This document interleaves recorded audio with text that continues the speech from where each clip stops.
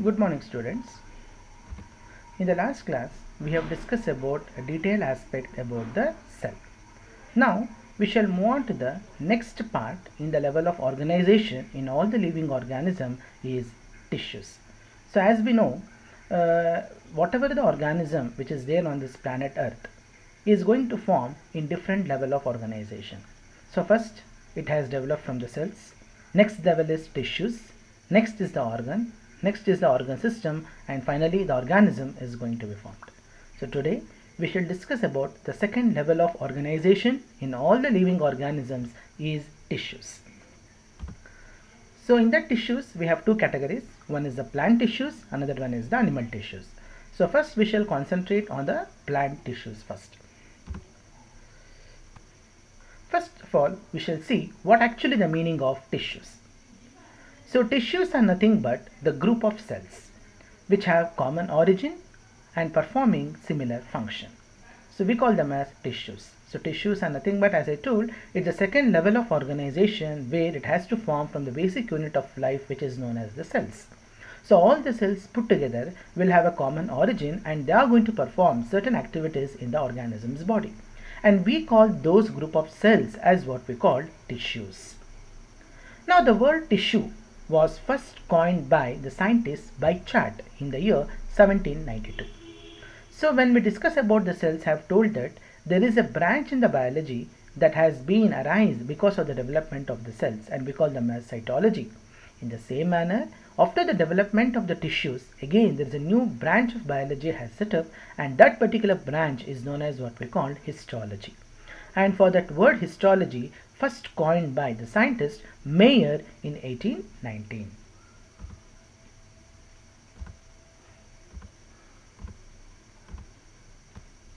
Now, as we know how the cells are very much important for our body, we know that one. In the same manner, we shall look into the importance of tissues. Why tissues are very much important? Even though the cells are there in the body, what is the use of these tissues? Let me see now. Yes, what tissues will do in our body? Tissues bring about the division of labor in the organisms. It is going to bring about certain activities. So whatever the activities are performing in our body, so each activity is under the influence of what we call tissues. Tissues are going to perform certain activities, and at certain level, tissues are performing certain activities in our body, though the cells are present. Next importance is that tissues are responsible for the organization of organs as well as organ systems. And even when the tissues are there, the workload of each cell has been decreased, because when the cell is performing certain activities, when the tissues are formed later onwards, we know that cell's activity somewhat it is being reduced, and that has been given rise to the tissues. So workload of the individual cells has become decreased by the development of these tissues in our body. Another important is that because of improved organization and higher efficiency, multicellular organisms have higher survival, which means we are actually higher survival means long lasting life is there in the multicellular organisms because of this development of these tissues. Okay, now next important thing, as I told, in the tissues, when I look into this, as we know, in this planet Earth, there are two important creatures. One is the plant, another one is the animals. So tissues are present both in plants as well as in animals. So now the question comes to your mind, is the plants and animals are made up of same type of tissues? No. So plants and animals are not made up of same type of tissues because they are different. Let us see now. Yes. So plants and animals are not made up of same type of tissues because, as we know, plants is separate unity and animals are separate entity in the nature. Certain differences are there between the plants and animals in the respect of organization, in the mode of living, in the mode of lifestyle. Even though both the organisms will have certain similar life processes activities, but the organization, lifestyle will differ. So because of this reason, there is no type of tissue similar in both plants and animals, and entirely they are different type of tissues, and those different types of tissues are discussed in this chapter in detail in the next coming sessions. Now let us see the differences between the plants and animal tissue. As I told, there are certain differences are there between plants and animal tissues. Let us see what are those differences. In plant tissues, Dead tissues are more abundant, whereas in animal tissues, living tissues are more abundant. Plant tissues, energy utilization is less. In animal tissues, energy utilization is more. So in plant tissues, the organization is very simple. In animal tissues, organization is complex because there is a development of organs and organ system. And tissue organization in case of plant tissues is stationary, whereas in animal tissues, the tissue organization is in high mobility. So these are all certain differences we can quote between the plant tissues and the animal tissues. So much more things we are going to discuss in the coming sessions, so that I have not touched certain topics because mainly I have told the basic differences between plants and animal tissues. So later onwards we come to know that what actually the other differences we have there between the plant and animal tissues in the further sessions. Now coming to the first plant tissues. The plant tissues are classified into different types based on different parameters. Now let us look into those parameters on which the plant tissues are classified. Yes, now the plant tissues are classified into two major types. One is called as meristematic cells, another one is called as permanent cells or meristematic tissues or permanent tissues. So meristematic cells is nothing but they are the type of cells which have the ability to divide, and once the division will stop, the tissue will become dead and they become the permanent tissues. This is how we can differentiate between meristematic and permanent. Meristematic is actually derived from the word meristem, which means they are the living cells. They have the ability to divide, and later onwards, once the division stops, it becomes a permanent tissues. So now these meristematic tissues, depending upon their location in the plants, it has been classified into further three groups, that is apical meristematic tissue, intercalary meristematic tissue and lateral meristematic tissue. Now again the permanent tissues are again broadly divided into two major categories, that is simple permanent tissue and complex permanent tissue. So what is a simple and complex we will discuss later. Simple permanent means they are the permanent tissues which consist of simple cells which are made up of only single layer of cells, or which consist of only living cells. Whereas complex permanent tissues are consisting of both living cells and dead cells, and even the organization of cells are totally different when compared to the simple permanent cells. Now the simple permanent cells are further divided into parenchyma, collenchyma and sclerenchyma. Complex permanent tissues are again further divided into xylem and phloem. So in this way the entire plant tissues can be classified into different types. So you can see here the flow chart how it is being classified. Now as I told, this meristematic tissues. So what are the features of these meristematic tissues? As I told, so meristematic tissues are actually derived from the word meristem, and these cells are actually immature cells and they have the potential to divide and form the new cells. So wherever these meristematic cells are present in the plants, which is responsible for the growth of the plant body. The plants is growing, the plants is going to see certain growing regions because they have these cells which are called as the meristematic cells. So when the meristematic cells are observed under the microscope, you can see the cells like this. This is the shape of the meristematic cells. Now coming to the features of meristematic cells, once it is observed under the microscope, what are the features you can able to notify? Number one, the cells are small in shape, spherical, or it may be polygonal, it may vary. Sometimes it may be spherical, sometimes it may be polygon in certain parts of the plant body. As we know, the cells are compactly arranged with a thin cell wall. The cells cannot have any gaps in between. The cells are compactly arranged, or in other words are tightly packed. And all the cell wall of these cells will have thin cell wall. And we don't find any intercellular spaces between the cells. The nucleus is present, it is very large, and cytoplasm is dense. The vacuoles are absent, or it might be, if it is present, it is very small. The cells has the ability to grow and divide repeatedly. That is a feature of meristematic cells. So these are all the features what I quoted now.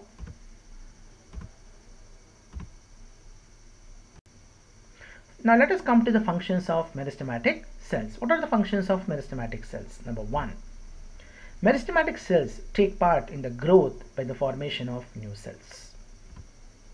Meristematic cells helps in the production of new leaves, stem, branches, flowers, fruits, root hairs and root branches. They also plays in the formation of new cells whenever there is some injury takes place in the cells of the plants. In that place, new cells are going to arise because of these meristematic cells. Now, the very important part is we should look into the location of meristematic cells. So, depending upon the location, as I told in the flow chart, it has been classified into three groups, that is apical, intercalary and lateral. So in these things, what we have to understand here is we should just look into its location, where actually it is present in the plant, and what actually it will do in the plant body, that we have to see now. Let us come to the first important thing now.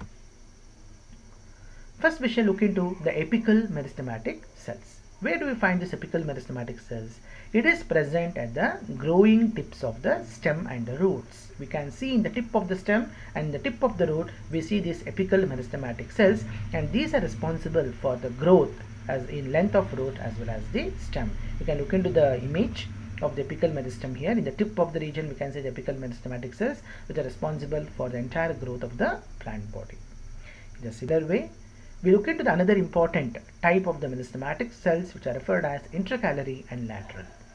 Intercalary meristematic cells, again they are present at the base of the leaves, base of the internodes or below the nodes. It also helps in growth of the leaves and internodes. Lateral meristem, again it is present on the side, both in stem as well as the root, and they are mainly responsible for the girth of the stem and the root. What is the meaning of this girth? So lateral meristematic tissue is mainly responsible for expanding the stem portion of the plant body. So from the seedlings, we can able to see the large big trees. That is because of the development of this lateral meristematic. When you look into the seedlings, the stem is very thin. As the plant grows, the diameter of the plant is also goes on increasing, and that is diameter. In other words, we call them as here girth.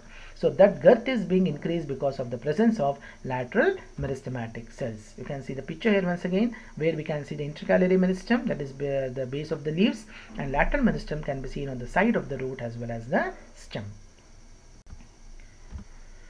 Next, as I told, now these meristematic cells, once it lost the ability to divide, it becomes what we call the permanent cells, and thereby it attains a permanent shape and size as well as a permanent function. And that particular process is known as what we call differentiation. Now these permanent tissues, again it is classified as simple as well as complex. Now what are the features of these permanent tissues? Let's see now.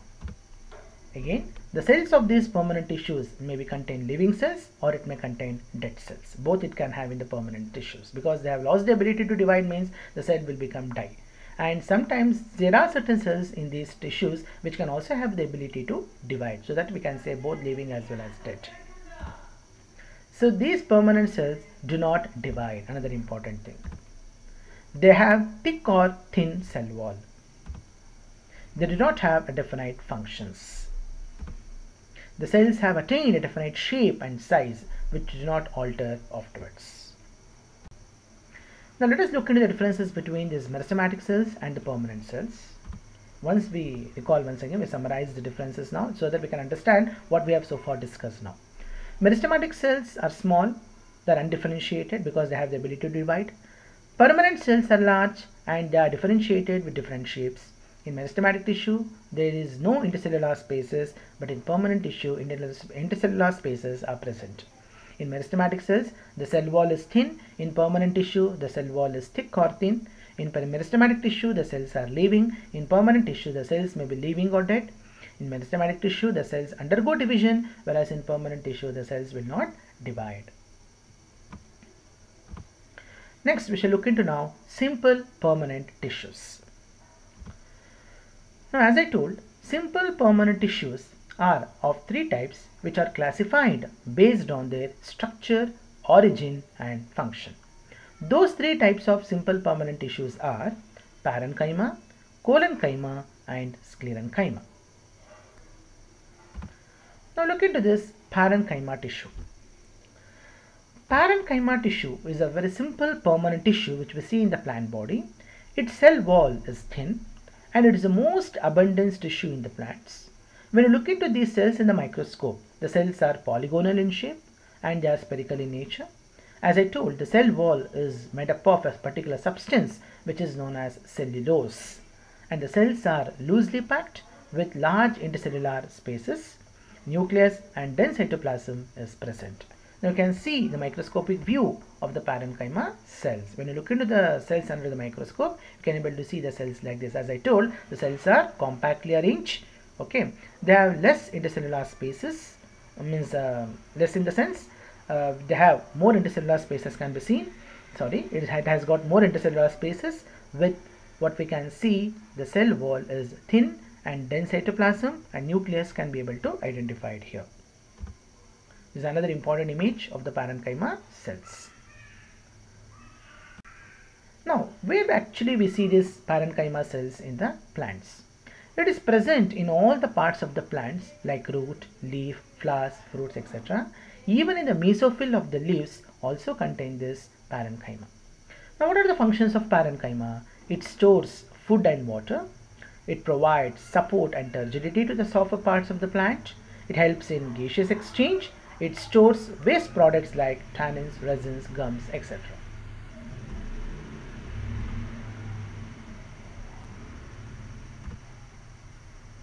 Now coming to the types of parenchyma. Again in parenchyma, we have different types are there. Let us see the first one, that is chlorenchyma, another one is aerenchyma. As the name indicates, chlorenchyma. Chlorenchyma is type of a parenchyma which contains chloroplast, and they are present in the mesophyll cells, and they are actually responsible for the process of photosynthesis. Another type of parenchyma is aerenchyma.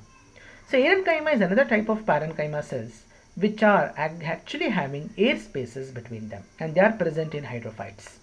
So because of the presence of air cavities, this particular tissue is referred as what we call aerenchyma. It mainly present in the water plants, and it is mainly providing buoyancy to the aquatic plants.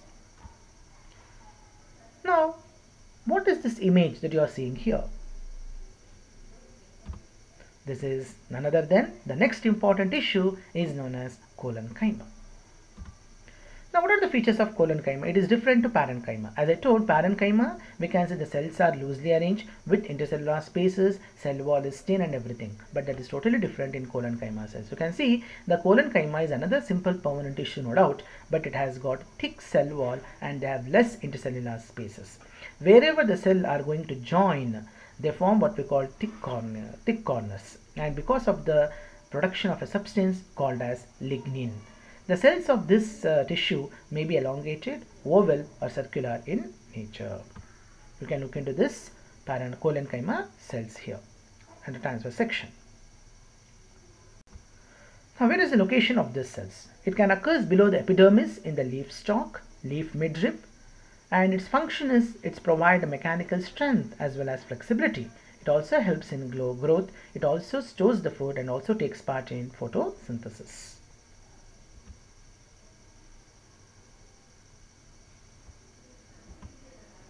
Yes, another important tissue what we see in the plants is sclerenchyma. Now this is also another important tissue, but it is considered to be as a dead mechanical tissue. It only helps in supporting the plant body, and here the cells are lost the ability to divide and becomes the dead cells. And all the dead cells are joined and form the sclerenchyma cells in the form of a tube-like structure.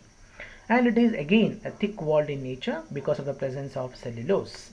And they have a narrow lumen cavity is present in the middle. And this thickened cell wall is because of the presence of lignin, cellulose, hemicellulose, etc. This is a structure of sclerenchyma when you observe under the microscope. That is what I told in the center. There is a cavity is present which is known as lumen, and this is actually present in the form of a tube-like structure. Yes, now again in sclerenchyma there are two types are there. One is called as the fibers, another one is called as the sclerids. The type of the sclerenchyma which are long and narrow cells and which are occur in sheets are called as fibers, and those sclerenchyma tissue which are short and highly thick walled cells and occurs in single, and we call those as referred as what we call stone cells. So sclerenchyma is of two types. One is the fiber, another one is the sclerids. Sclerids are also known as stone cells. Fibers are long narrow cells and they occur in sheets, whereas sclerids are short, they are thick walled cells and they occur in single.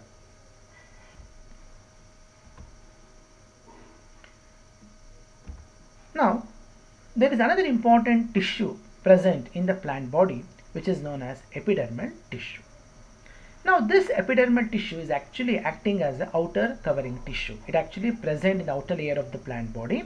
The entire plant body is covered by this particular tissue known as the epidermal tissue. Here also the cells are closely packed without having any intercellular spaces. Now this epidermal tissue is made up of a waxy layer called cuticle, which is made up of a substance called cutin. Now the very important thing what you have to identify here is this particular epidermal tissue is going to be modified into different parts depending upon their functions. Basically, it is involving in the function of protection. It is mainly protect the plant body from the mechanical injuries. But in certain occasions, the epidermal tissue is going to be modified into various parts like stomata, epiblema cells, depending on the functions. So you can see one such image of the epidermis, which is known as the stomata cells, which has been modified depending upon their activity. Which is when the epidermal tissues are in the form of stomata, it is mainly responsible for the exchange of gases. When the epidermal tissue are in the form of epiblema cells, they help in the absorption of the water. So like this, depending upon the function, the epidermal tissue are being modified. Now this is another important protective tissue what we see in the plant body. And this image what you are seeing is none other than bark tissue, or it is also referred as cork tissue. So this is also outer tissue which we see in the old stems and the roots. Here the cells are arranged compactly in several layers. Intercellular spaces are absent. The cell wall of this particular tissue is made up of a particular substance which is known as suberin, and these cells are moreover rectangular in shape. Now what are the functions of this protective tissue? As we know, first of all, as the name indicates, they help in protection, of course. They also checks the water loss from the plants.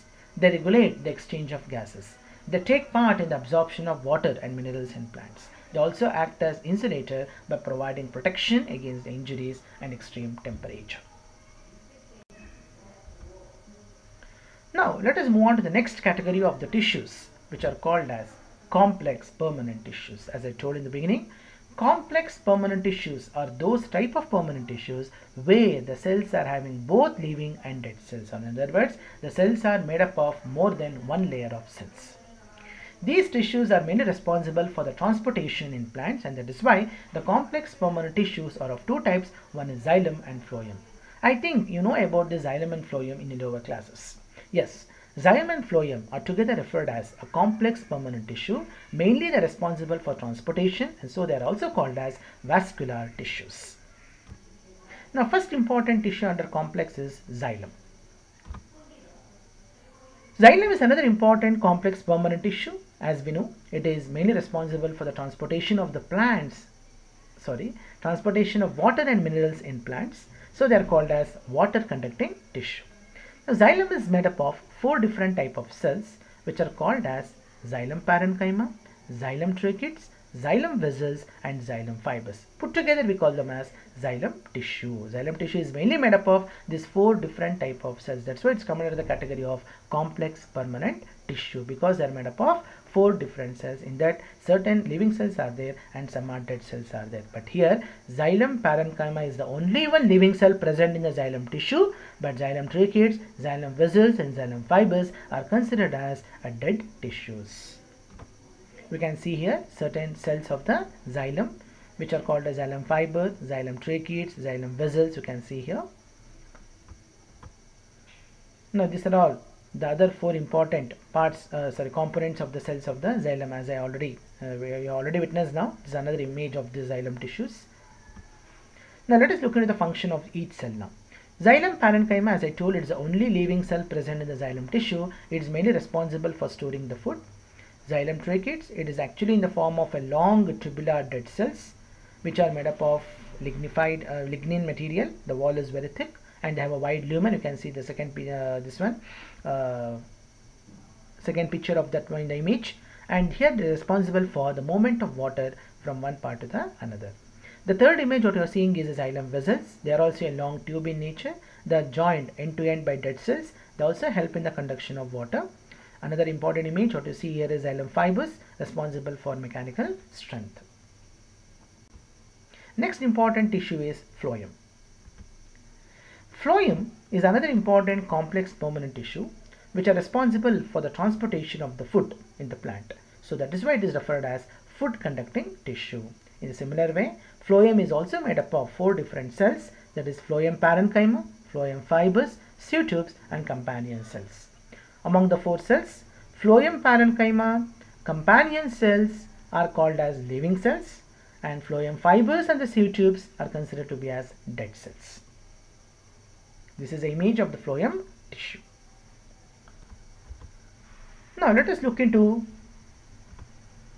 the structure of this phloem tissue with all the 4 components.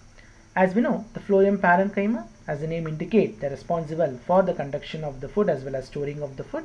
They are living cells as I told already, and they have thin cell wall. Phloem fibers is also helps in providing mechanical strength. It's a dead cell actually.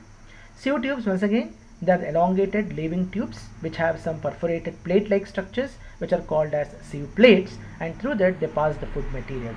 Because of the presence of sieve plates, they are called as sieve tubes.